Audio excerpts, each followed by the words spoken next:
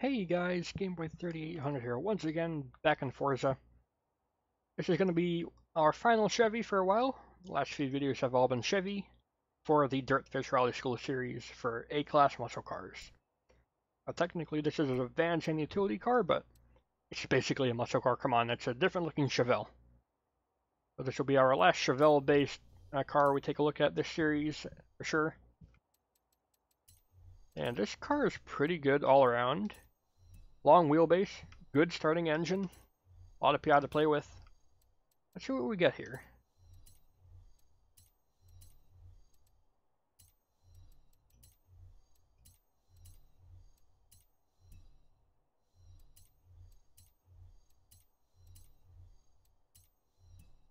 I think we're going to have a pretty stock engine. Depends on how suspension and roll cage do to this car. Alright, suspension doesn't do too much. Roll cage doesn't do much either. Weight-wise, I think we're going to try to stick with the same strategy as before of staying just over 4,000 pounds. And then we chuck power at it the rest of the way. We can only put on a supercharger just like the Chevelle 454 we had before. That makes sense, they're the same engine. And there we go, we can even do maximum supercharger. This doesn't seem to be getting as much torque though. We're still getting a lot. It's not going to have 800 foot-pounds of torque like our last car did, or like how the SuperSport 454 Chevelle did. Last car out, the Impala, had a pretty good engine, but it was just not fast enough to take down the Buick. The Buick still leads, going out second, I think. Mighty good effort shown there. But I've driven this El Camino a lot for B-class races. In the A-class, I wonder if it's going to be even better. In fact, we actually have pretty good grip according to the stats there. Let's see what we get.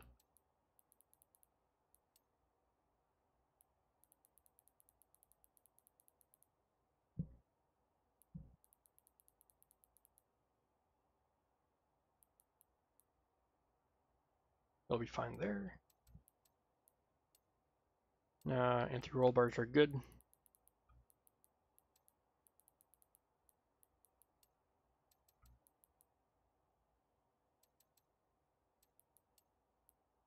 Aerodynamics. This is always the one that fiddle around the most with next to differential tuning. 102, 107, so it's in line with other muscle cars. That makes sense, because it is one.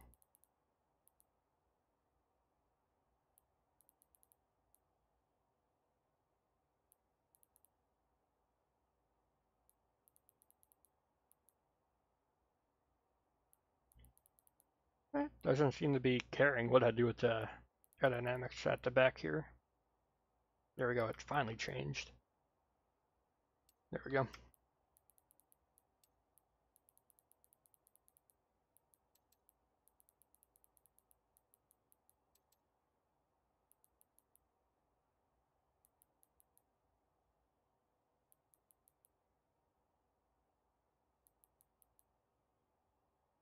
I will leave the drive line in its stock position. Hang on. Can we have 102, 107 for lateral Gs? We did. So I missed something along the way here. First looking at the bottom number, not the top number.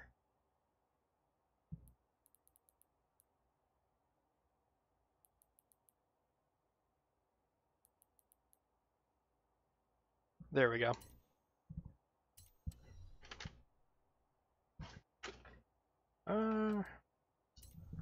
Car mastery. Sure, why not? Let's do one here. Maybe that'll level us up? Question mark? Not quite. We're ready to go though. Our Chevelle, SuperSport, El Camino, they're all the same car. I'm opening up a Cheerwine for the video here.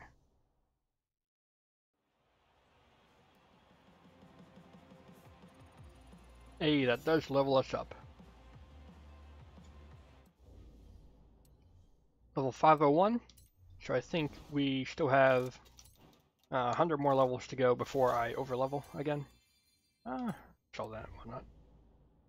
Actually does good to getting me back up towards money cap because I spent 20 million on that Buick GSX because I want to have a lot of them. I think that's just what they go for now. I haven't even tried to sell one of my stock ones. Oh well. If you have one, I'll buy it from you. Probably not though. Rivals. A-Class. And change rival. To be me. Buick GSX still leads with a time of 53.2 seconds. And that's been pretty undefeated. It's been close to being beaten, but it's never been beaten yet. I think this will have a good chance at doing it though. It's got a nice long wheelbase, good big tires, full aerodynamics. Not as much torque though, it still weighs a lot. This might be the same thing as the Impala we saw last time. Good engine, but not good enough. All the rest of the car is still good though. I do remember this. This car is a great turn-in. Initial turn-in at least.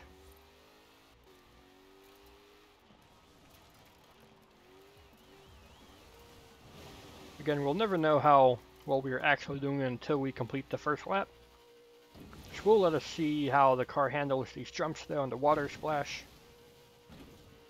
We can't quite clear that jump. I guess there is a lot of overhang at the back. We dent the rear bumper, no big deal.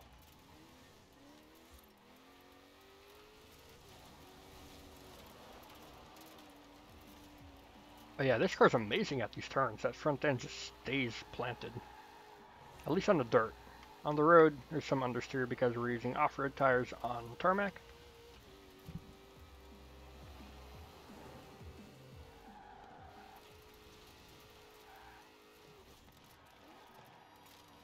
On the brakes, this car still does feel like a big old muscle car because it is one.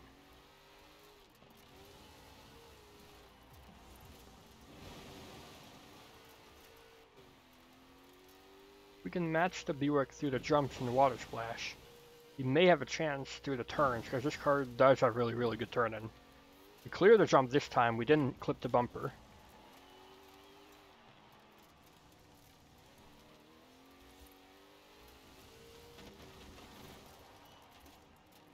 Clip the thing there. Not what I wanted to do. We'll use this car's good turn-in though, to great effect. Couldn't beat it that lap around, but we are close. Ah! There's bound to happen sometime. That's the first car to hit that wall. Need to be a little bit on the brakes. We were a little bit too ambitious trying to carry it almost flat out. Oh well, it had to be one car, and I guess it was this one.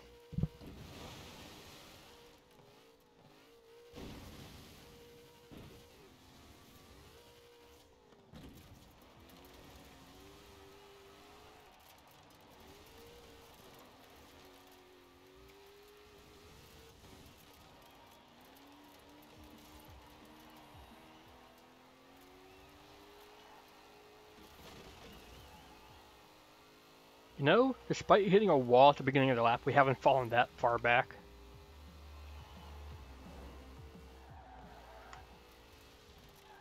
Still gonna make that checkpoint, so I had to turn twice. Oh dear. I had to be on the brakes way more than that.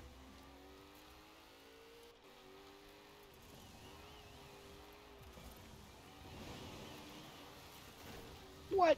Ah, I hate that turn. The wall sticks out just in a couple feet too much. We're not as clean through here as I would have wanted. I think that's why I left it in 5th gear by accident. I wonder, can I do a line like this? Probably not, we're probably too tight for the rest of the way here. We gotta throw it all at it at the last lap, once again. Just not too much throwing at it. Oh, that is so close. I threw it too hard, though.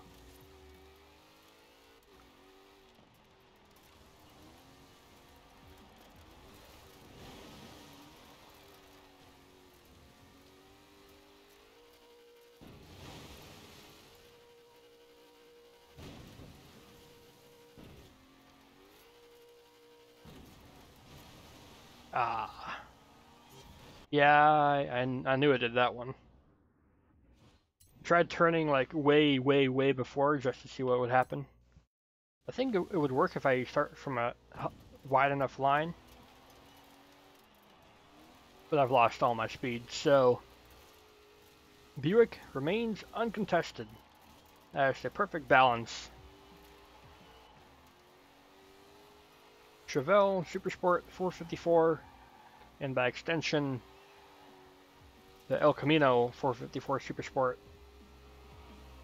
Put up a good fight, was not enough though. 53.6, needed, again, that 0.3 of a second. That's all we needed. If I didn't mess up turn 1 here, it probably could have been a different story. Oh well. It's always something like that that happens. Give it up for the 454 SS. I wonder what we'll try next time around. I think we're done with Chevys for now. Maybe I'll do a Camaro later, but for now we're going to move on to Dodge, I think, next time around. If you're up for that, leave a like, favorite, comment, share, and of course don't forget to subscribe as well. Thanks again, well, I'll see you all in the future.